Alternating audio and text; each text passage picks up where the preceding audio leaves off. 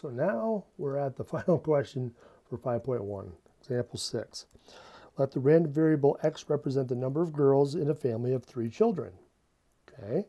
Construct a table describing the probability distribution, then find the mean and standard deviation. Is 3 girls a significantly high number of girls for a family of 3 children? All right. Well, so the first thing we got to do is get our x and our p of x filled in for this problem. So what possible values of x could we have? We're looking at the number of girls in a family of 3 children. So how many girls, what are the different possibilities of girls you could have? Very similar to what we did at the beginning of this section.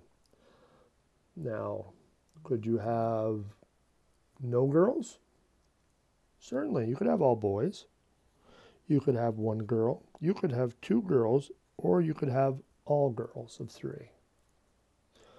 All right.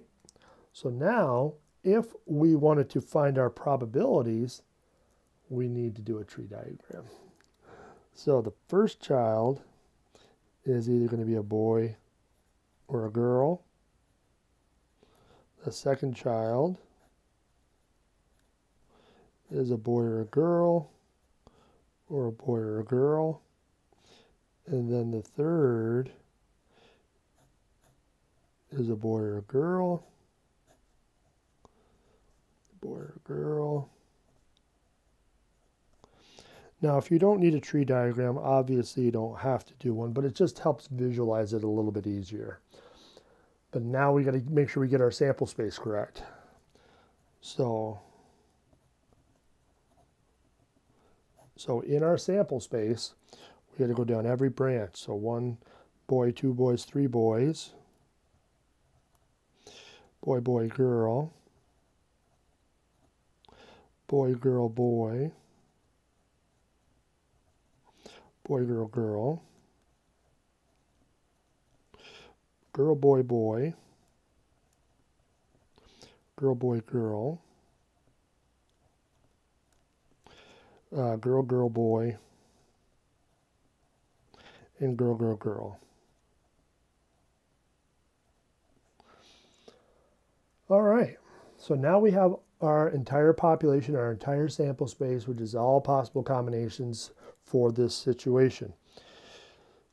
So what's the probability of getting 0 girls? Well, there's one case where they're all boys. Out of how many? Out of 8, right? So 1 out of 8, which is 0.125. What about 1 girl? Well, we got 1 girl here, we got 1 girl here, 1 girl here, and that looks like about it. So 3 out of 8, so 0.375. 2 girls, 1 here, 2, 3. 3/8 again.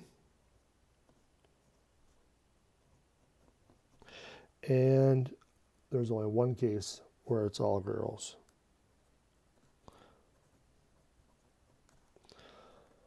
Now, remember, if you're not sure if you did it right, how can you check? What do we know about all of our probabilities? They better add up to 1. So we know that that's true. Okay, so that's step 1. Get your probability distribution part filled in.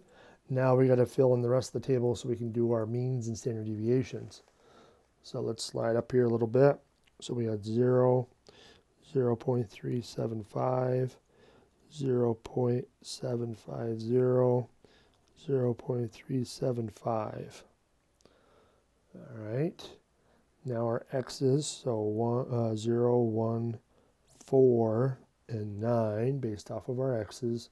And now we got to multiply. So we get a 0, 0.375. Looks like what? 1 point, I can't multiply, sorry. 1.500. And we got what? 9 times that, so 1.125. All right. Now remember what we said, if we wanted to make sure we added up the right stuff, we only add up the columns with P's. We already did the first one, so we're just going to add these two up. And that should get us towards our answers. So if we add all this up, we have 1.500, so 1.5. And if we add this one up, it looks like 3.000. Okay. So now let's find our mean and standard deviation. So the mean, remember, is just this. So mu is equal to 1.5. Yeah, don't forget the girls.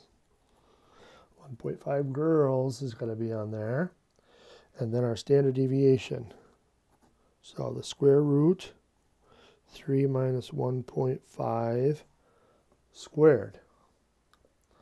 All right, so if we do that, well, 1.5 squared, I believe, is 2.25. 3 minus that would be the square root of 0.75. Oops. 75. And the square root of that, 0.866, and so on.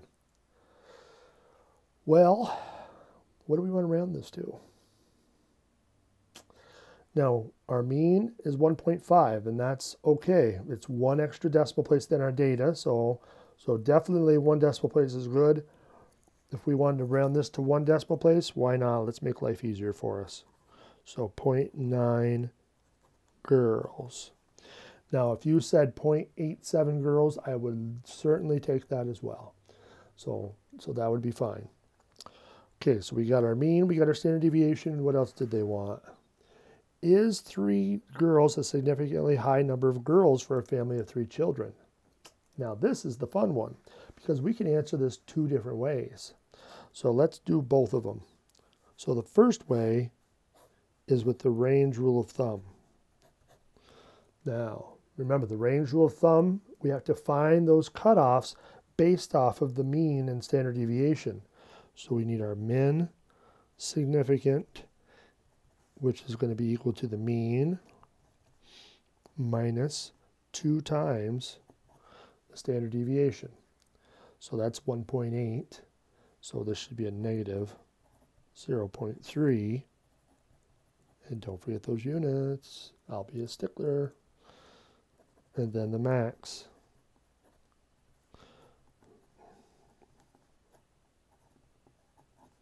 So 1.5 plus 2 times that, so 1.8, and that looks like 3.3.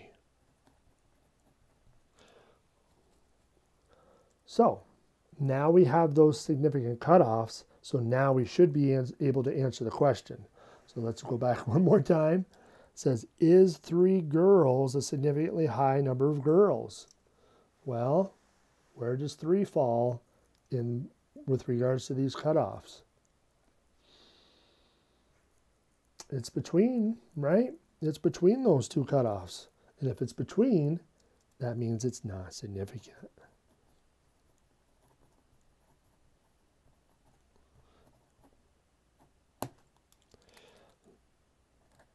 So not significant because, and if you wanted to do inequality,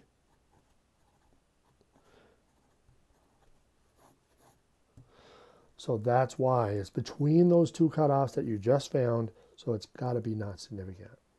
So that's one way. What about the 5% rule? So if we're looking at 3, probability-wise, we have to look at 3, and we're looking at significantly high. So is 3 significantly high? What do we look at? We look at the probability of 3 and up. Well, what's the probability of 3? I'm going to snap all my lead. Probability of 3 is right there. 0.125. How does that compare to 5% or 0.05? It's greater than it.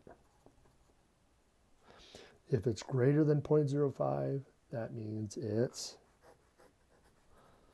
not significant. So this is nice. It reinforces each other.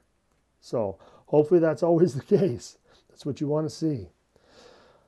All right, so now you have a pretty big picture of things that you can do with significance, looking at the range rule of thumb or the 5% rule.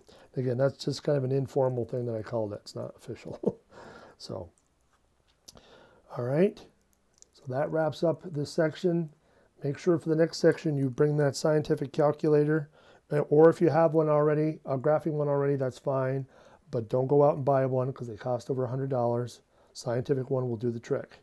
And there's also free scientific calculator apps. If you want a link to one, just let me know and I can send it to you by email. It's free and it works. So, all right, that wraps it up. See you in the next ones.